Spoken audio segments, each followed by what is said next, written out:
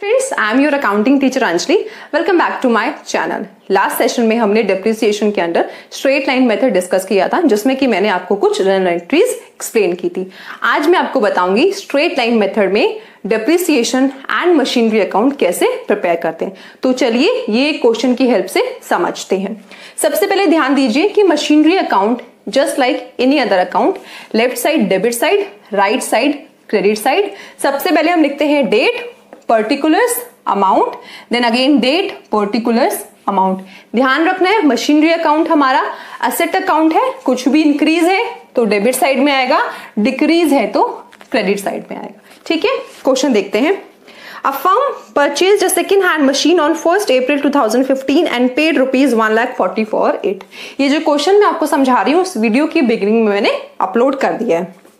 140 की एक machinery purchase की है and spend on it's ओवरहोलिंग and installation ₹20,000। अब हमने कुछ एक्सपेंसेस भी उस पर इनकर किए। मैंने आपको इंट्रोडक्शन में बताया था कि मशीनरी में या कोई भी असेट है हम चार्जेस ऐड करते हैं। फॉर एग्जांपल फ्रेट हो गया, हमारा इंस्टॉलेशन या कोई भी ऐसा चार्ज है जिससे कि हमारी वो असेट वर्किंग कंडीशन में आ रही है, तो वो हम उसकी कॉस्ट में ऐड करते हैं ओरिजिनल कॉस्ट निकालने के लिए। ठीक है, सो हमने 1 अप्रैल 2015 को लिखा टू बैंक अकाउंट। ब्रैकेट में मैंने M1 लिखा है बिकॉज इजी हो जाता है रेफरेंस के लिए, क्योंकि जब कई सारी मशीनरीज हैं तो हमें पता होता है कि ये कौन से वाली मशीनरी की एंट्री है। तो हमने क्या किया, 1,40,000 प्लस 20,000, तो टोटल कॉस्ट हमारी मशीनरी की हो गई है 1,60,000। ठीक है, आगे देखिए। On 1st October 2015, another machine costing ₹80,000 was purchased. अब 1st अक्टूबर को सेम ईयर में हमने एक और नई मशीनरी परचेज की है। तो 1st October 2015 to bank account bracket में मशीनरी टू 80,000, बिकॉज इसमें कोई और चार्जेस हमने बियर नहीं किए हैं। आगे देखते हैं। ऑन 1st अक्टूबर 2017, अब ये 2017 की बात कर रहा है। इसका मतलब अब हमें क्या करना है, पहले इस साल का डेप्रिसिएशन चार्ज कर लेना है, बिकॉज जो नेक्स्ट एंट्री की बात हो रही है वो बात हो रही है 2017 की। डेप्रिसिएशन का रेट हमारे क्वेश्चन में गिवन है 10% पर एनम। ठीक है, डेप्रिसिएशन हम क्रेडिट साइड में दिखाते हैं, क्यों? बिकॉज इससे हमारी मशीनरी की वैल्यू रिड्यूस हो रही है। हर साल 31st को ही चार्ज करते हैं, उससे पहले हम एक सिनेरियो में चार्ज करते हैं। अगर हम उस मशीनरी को सेल कर रहे हैं तो हम जिस डेट में वो सेल हो रही है उस डेट में चार्ज करेंगे। अदरवाइज 31st मार्च या क्वेश्चन में आपको काउंटिंग ईयर फॉर एग्जांपल 31 दिसंबर को क्लोज हो रहा है तो 31st को चार्ज करेंगे। मतलब जब भी अकाउंटिंग ईयर क्लोज हो रहा है उस दिन हमें ये चार्ज करना है। ठीक है, सो 31 मार्च 2016 बाय डेप्रिसिएशन अकाउंट। अब हमारे पास यहाँ दो मशीनरीज की बात हो रही है, तो हमें उन दो मशीनरीज का पहले डेप्रिसिएशन अलग अलग कैलकुलेट करना है। देखो ये वाली मशीनरी हमने फर्स्ट को परचेज किया है, इसका मतलब फर्स्ट मशीनरी पे हम पूरे साल का डेप्रिसिएशन चार्ज करने वाले। कितना था टोटल अमाउंट, 1,60,000, तो एक साल का कितना आ जाएगा 16,000। तो हमने क्या लिखा 16,000। मशीनरी टू कितने की थी 80,000। 80,000 पे हम कितने मंथ्स का निकालेंगे, 6 मंथ्स का निकालेंगे 10% पर एनम के हिसाब से, वो निकल के आएगा हमारा 4,000। तो टोटल डेप्रिसिएशन कितना हो गया हमारा 20,000। अब नेक्स्ट क्या करेंगे, बैलेंस कैरेट डाउन निकालेंगे। 31 मार्च 16 को हमने इधर का टोटल किया 2,40,000 आया, वहां हमारा 20 है तो बैलेंसिंग कितना हो गया 2,20,000। अब 1 अप्रैल 2016 को टू बैलेंस ब्रॉट डाउन हमने किया 2,20,000। अब 16-17 में भी हमने ना तो कोई मशीनरी परचेज की है और ना ही कोई मशीनरी हमने सेल ऑफ की है। इसका मतलब इसका डेप्रिसिएशन कैलकुलेट करना है। सो 31 मार्च 2017 बाय डेप्रिसिएशन अकाउंट दोनों मशीनरीज का अलग अलग डेप्रिसिएशन हमें निकालना है। मशीनरी 1 का 16,000 हो जाएगा, मशीनरी 2 का 8,000, बिकॉज हम यहाँ पर पूरे साल का डेप्रिसिएशन चार्ज कर रहे हैं और हम यहाँ स्ट्रेट लाइन मेथड फॉलो कर रहे हैं, इसलिए हम डेप्रिसिएशन हमेशा ओरिजिनल कॉस्ट पे ही चार्ज करेंगे। सो टोटल डेप्रिसिएशन हमारा हो गया 24,000। कैसे, 16,000 प्लस 8,000। अब क्या निकालेंगे 31 मार्च को ही, बैलेंस कैरिड डाउन। इधर का टोटल हमारा 220 था, वहां पर 24,000 है, बैलेंस कितना आ जाएगा 1,96,000। अब 1 अप्रैल 2017 को हमने किया टू बैलेंस ब्रॉट डाउन 1,96,000। अब आगे क्वेश्चन देखते हैं, बिकॉज इस ईयर में हमने कुछ मशीनरी को परचेज किया है और सेल किया है। On 1st October 2017, the machine purchased on 1st April 2015 was disposed of for rupees 1,04,000, charging CGST and SGST at 6% each। अब हमने क्या किया है, जो मशीनरी 2015 में हमने परचेज की थी अप्रैल में, वो 1 अक्टूबर को सेल की है और उस पे हमने सीजीएसटी, एसजीएसटी, सीजीएसटी और एसजीएसटी क्वेश्चन में गिवन है, पर ध्यान रखना है कि मशीनरी अकाउंट जब हम प्रिपेयर करते हैं तो सीजीएसटी, एसजीएसटी हमारे काम का नहीं है। यस, अगर क्वेश्चन में हमें बैंक अकाउंट प्रिपेयर करने के लिए बोला है तो उस केस में हमें सीजीएसटी, एसजीएसटी की एंट्री वहां करनी है, but when we are talking only about machinery account, हमें सीजीएसटी, एसजीएसटी का कुछ भी नहीं करना। इसमें बच्चों को बहुत कंफ्यूजन होता है कि सीजीएसटी, एसजीएसटी कर दिया, अब कैसे कैलकुलेट करें। उसको आप साइड में रखो जब आप सिर्फ मशीनरी अकाउंट बना रहे हो, क्योंकि सिर्फ मशीनरी अकाउंट में उसका कोई लिंक नहीं है।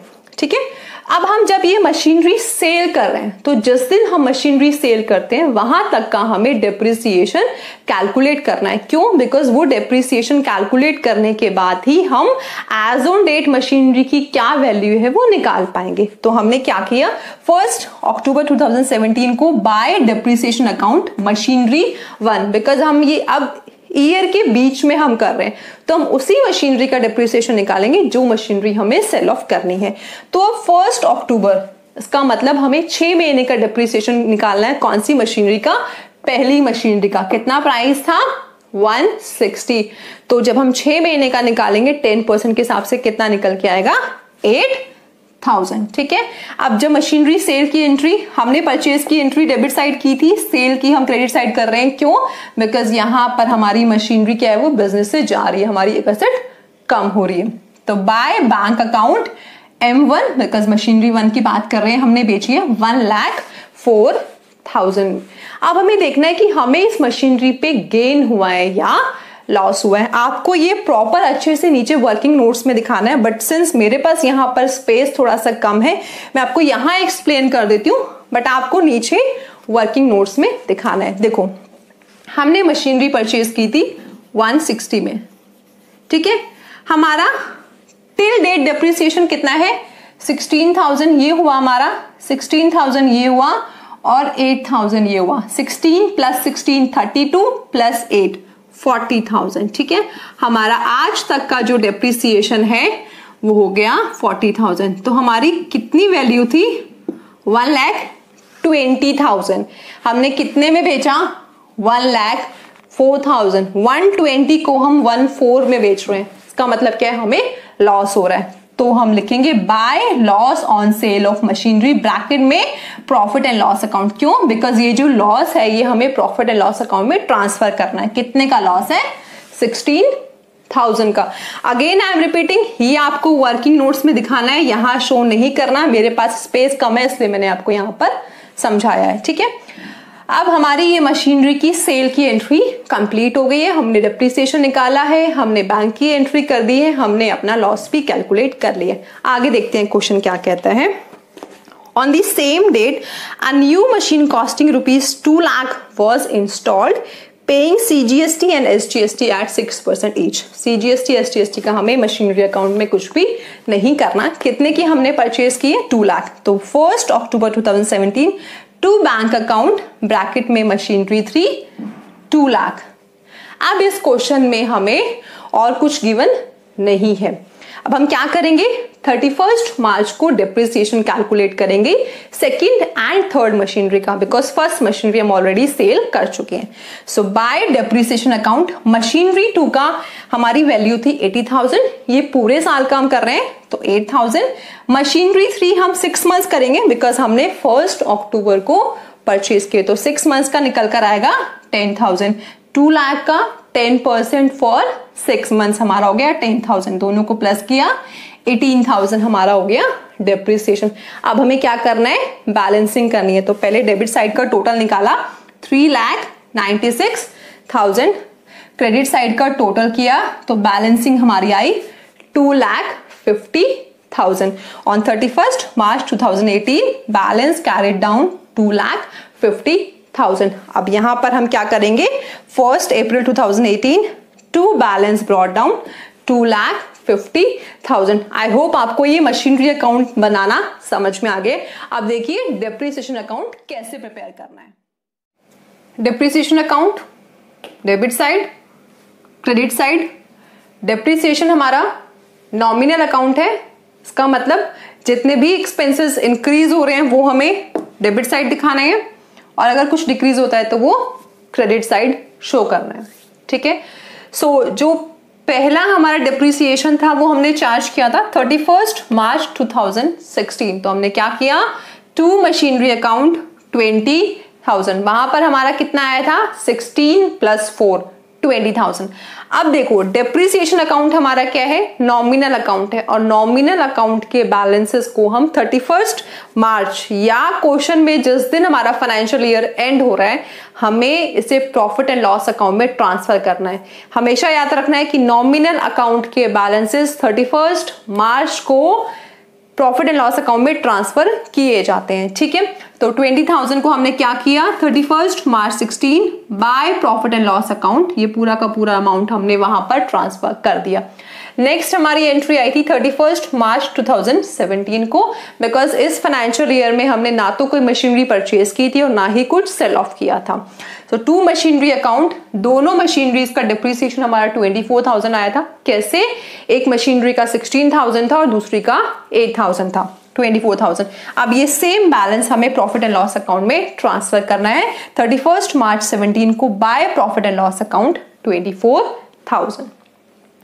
अब हमने जो नेक्स्ट फाइनेंशियल ईयर था उसके बीच में हमने एक मशीनरी को सेल किया था, तो उसका डेप्रिसिएशन हम यहाँ ट्रांसफर कर रहे हैं 1st October 2017 to machinery account. कितना डेप्रिसिएशन था 8,000, वो हमने यहाँ पर ट्रांसफर किया। उसके बाद 31st March 18 को जो बाकी बची हुई दो मशीनरी थी, machinery second and machinery third, उसका हम ट्रांसफर करेंगे टू मशीनरी अकाउंट 18,000 प्लस किया 26,000। अब ये 26,000 हमें 31st March 2018 को कहां ट्रांसफर करना है, प्रॉफिट एंड लॉस अकाउंट में ट्रांसफर करना है, तो by profit and loss account 26,000। I hope आज आपको स्ट्रेट लाइन मेथड के अंदर machinery account and depreciation account कैसे बनाना है वो बहुत अच्छे से क्लियर हो गया। बट स्टिल अगर आपको कोई और डाउट है तो आप कमेंट बॉक्स में स्पेसिफाई कर सकते हैं। अगर आपने मेरा चैनल अभी तक सब्सक्राइब नहीं किया है तो काइंडली डू इट नाउ। उसके साथ साथ आप बेल आइकन भी प्रेस करना, जिससे कि मेरे फ्यूचर जो भी वीडियोस हैं उन सबकी नोटिफिकेशंस आपको मिलते रहे। Thank you so much for watching my videos.